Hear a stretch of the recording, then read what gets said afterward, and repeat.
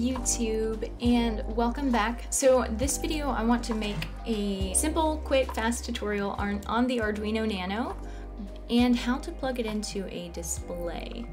On the board, the display I have, it says IIC. Either way, IIC, I2C, if your board has that on it, then that's the I2C protocol. You don't need to know what that means.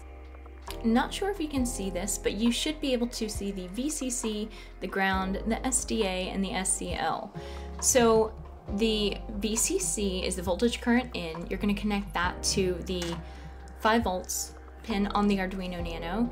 The ground is to ground on the Nano, and then the SDA is going to connect to A4. SDA is the data transfer, and then the SCL, which is the clock, that's like the timing of the data that's sent, is going to connect to A5.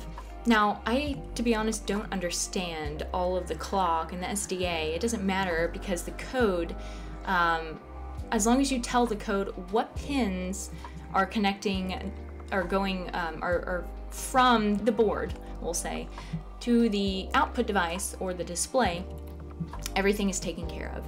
And by the code, I should say. You don't even need to know how to code. A lot of people freak out about that. Don't worry, there's copy and paste. You're good. And I know that's kind of cringeworthy. You can always give people credit for their code where it's due. The hardware that you're going to need for this OLED Arduino hookup are just 4 cables, like you see. And then the typical USB Arduino cable, the Arduino Nano, and then the OLED display. I'm not sure the size. Okay, so I'm gonna do this in front of you. Hopefully it's visible. Basically you'll just connect the 1, 2, 3, 4. Watching this, then maybe. Once the display is connected, you're going to connect, I have this weird blink that I do, by the way, so don't judge my blink.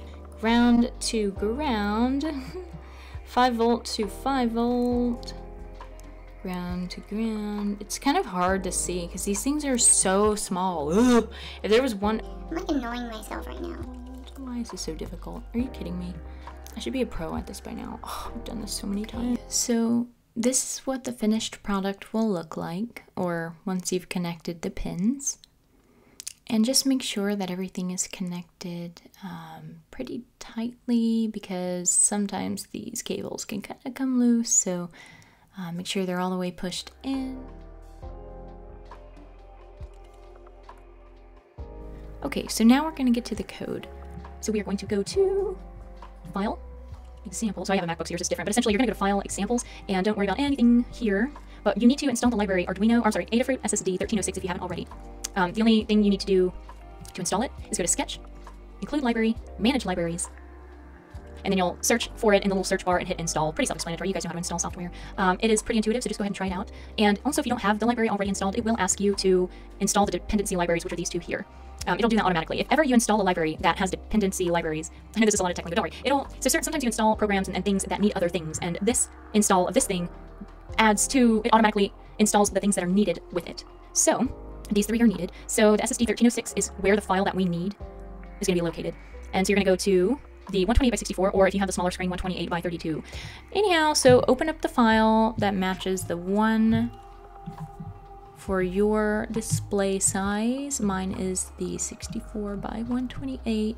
Go ahead and make this a little bit larger so you guys can see. Now, don't worry about any of this code. Again, I can post another video going over all of it if you guys want to learn more, or perhaps I will anyways, just to have it out there. I think that information is useful.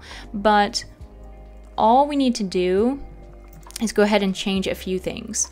So where it says D, 0x3D, where it says define screen address, my Arduino board and display does not, my display doesn't work with this address. It actually prefers C. I don't know why that is, because right here it says Adafruit's code assumes that the 3C is for the small 128 by 32-bit screen, and the 3D address is for 128 by 64, but mine is 128 by 64, and it is not the 3D. It is actually the 3C. I don't know why it's confused or backwards, whatever. If you don't know, you don't need to look at the data sheet for the address. You just type in D or C and just figure out which one, and go ahead and upload your code. It'll either work or it won't. If it doesn't work, change it to a D, upload it again. If it does work, great. If it doesn't work after switching it, either way, then perhaps something else is wrong. But keep in mind that 128 by 64, if yours is a 32, all you have to do is go ahead and you can either click the example for the 32 or just edit the variable here and it'll change all over the place. But that's it. Mine is 64. So I'm going to leave it at that, and you'll just hit verify, which checks the code to make sure, okay, there's no syntax errors, there's no problems, everything will work. And once it says done compiling, it's basically telling you that everything will work and you are all set. Why did that little thing pop up? Get out of here. Okay, anyhow, and then you'll hit upload. So I won't upload it because it's already uploaded and it works fine, but you'll hit upload and then you will get to see its beautiful little screen and little cute animations. And another thing too that I will mention is that this here, you can obviously see it's a star. You can change your own animations and have it so that it puts whatever picture you want onto the display. I'll probably go and into more depth on this in another video, but right now, just know that you can, the best way to play with the OLED screens or any display, what I do is just go ahead and open up an example and then edit the example. And you can delete a lot of this code, like if you didn't want all of this and you just wanted the text code, like okay, so these are triangles. Okay, none of this matters. So you're going to go where it's the void. So where it says void all the way down to this bracket. That is one function. I can just remove it. It'll go away. You can verify it. It'll tell you what's wrong.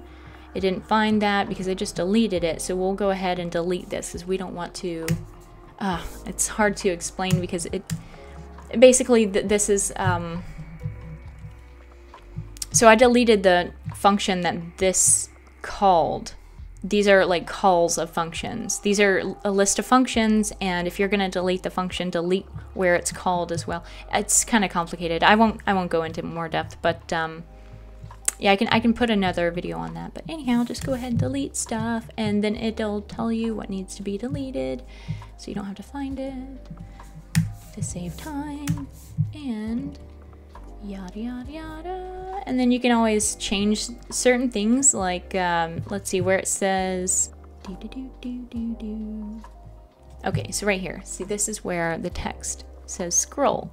So you will see that when you do upload the code, and if you did everything right, it will run through the programs of the stars and the animations and then the scroll. And here you can add whatever you want.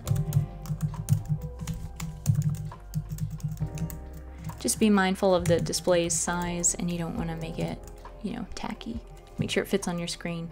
So yeah, and then you can go ahead and verify to make sure there are no errors, and then upload it. And let me make sure, did I have the 3C? And I get that, yep.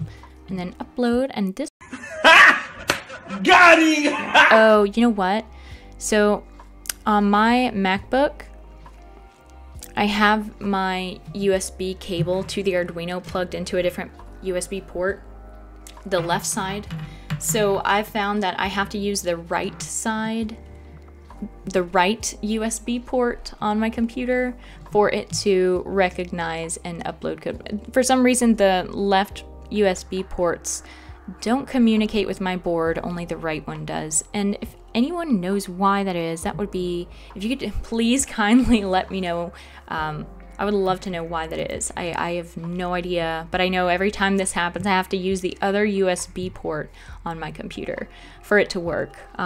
But yeah, generally it'll work. So don't worry, I've already uploaded my code and I will show you that in just a few moments. And here is the finished product. Here is my edit of the code that I just showed you. And this is all. Thank you guys for watching and stay tuned for more.